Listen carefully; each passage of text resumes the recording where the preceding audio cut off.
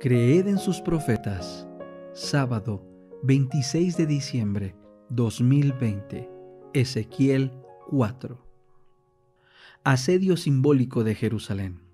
Y tú, oh hijo de hombre, toma una tableta de arcilla, ponla delante de ti y graba sobre ella una ciudad, Jerusalén.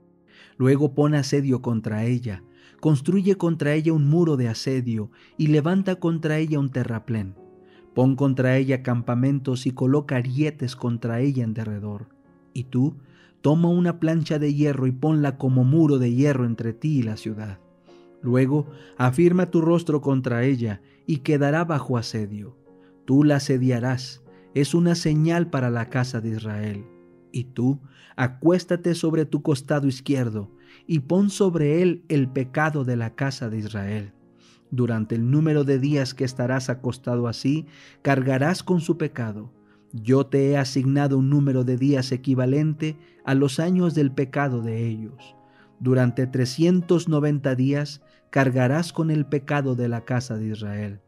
Y cumplidos estos, te acostarás nuevamente sobre tu costado derecho, y cargarás con el pecado de la casa de Judá durante 40 días. Te he fijado un día por cada año.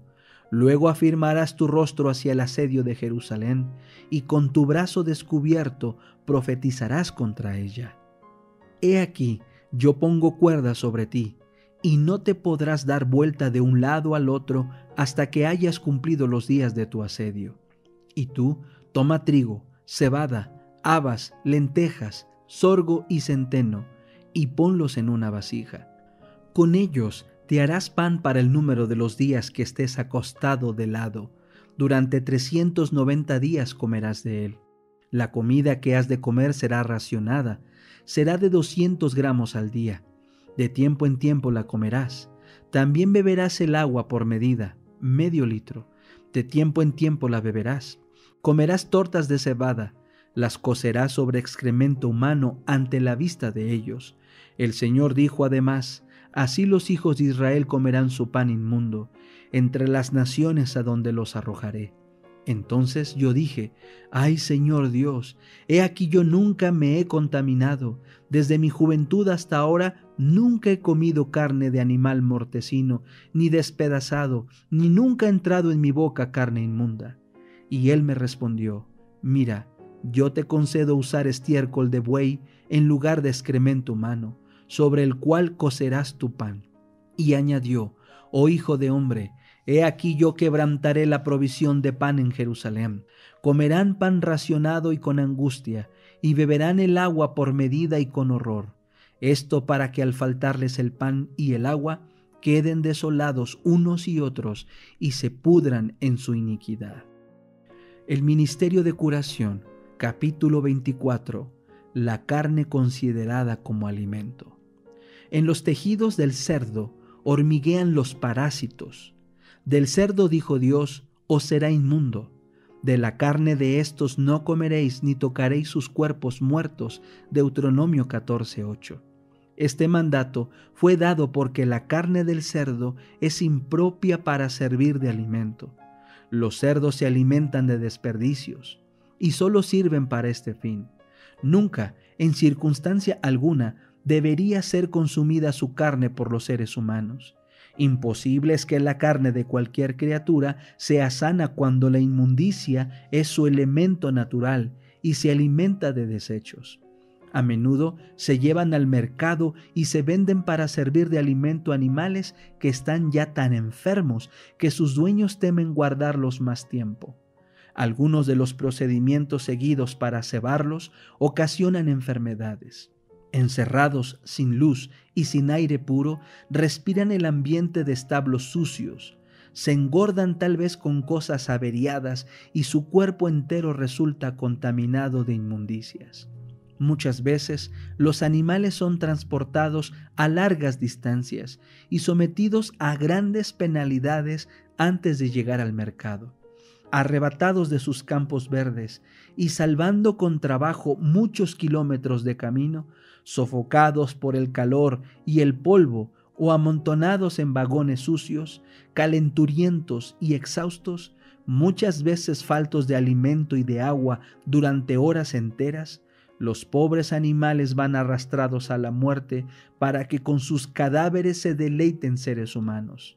En muchos puntos, los peces se contaminan con las inmundicias de que se alimentan y llegan a ser causa de enfermedades.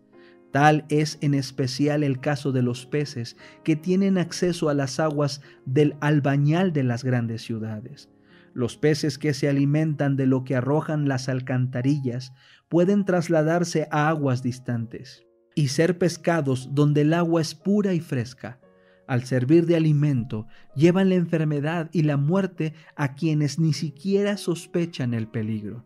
Los efectos de una alimentación con carne no se advierten tal vez inmediatamente, pero esto no prueba que esa alimentación carezca de peligro. Pocos se dejan convencer de que la carne que han comido es lo que envenenó su sangre y causó sus dolencias. Muchos mueren de enfermedades debidas únicamente al uso de la carne, sin que nadie sospeche la verdadera causa de su muerte. Los males morales derivados del consumo de la carne no son menos patentes que los males físicos. La carne daña la salud y todo lo que afecta al cuerpo ejerce también sobre la mente y el alma un efecto correspondiente. Pensemos en la crueldad hacia los animales que entraña la alimentación con carne y en su efecto en quienes los matan y en los que son testigos del trato que reciben. ¿Cuánto contribuye a destruir la ternura con que deberíamos considerar a estos seres creados por Dios? La inteligencia desplegada por muchos animales se aproxima tanto a los de los humanos que es un misterio. Los animales ven y oyen, aman, temen y padecen. Emplean sus órganos con harta más fidelidad que muchos hombres. Manifiestan simpatía y ternura para con sus compañeros que padecen. Muchos animales demuestran tener, por quienes los cuidan, un cariño muy superior al que manifiestan no pocos humanos. Experimentan un apego tal para el hombre que no desaparece sin gran dolor para ellos. ¿Qué hombre de corazón puede, después de haber cuidado animales domésticos, mirar en sus ojos llenos de confianza y afecto, luego entregarlos con gusto a la cuchilla del carnicero? ¿Cómo podrá devorar su carne como si fuese exquisito bocado? Es un error suponer que la fuerza muscular dependa de consumir alimento animal, pues sin él las necesidades del organismo pueden satisfacerse mejor y es posible gozar de salud más robusta. Los cereales, las frutas, las oleaginosas y las verduras contienen todas las propiedades nutritivas para producir buena sangre. Estos elementos no son provistos tan bien ni de un modo tan completo por la dieta de carne. Si la carne hubiera sido de uso indispensable para dar salud y fuerza, se la habría incluido en la alimentación indicada al hombre desde el principio. A menudo, al dejar de consumir carne, se experimenta una sensación de debilidad y falta de vigor. Muchos insisten en que esto prueba que la carne es esencial, pero se la echa de menos porque es un alimento estimulante que enardece la sangre y excita los nervios. A algunos les es tan difícil dejar de comer carne como a los borrachos renunciar al trago, y sin embargo se beneficiarían con el cambio.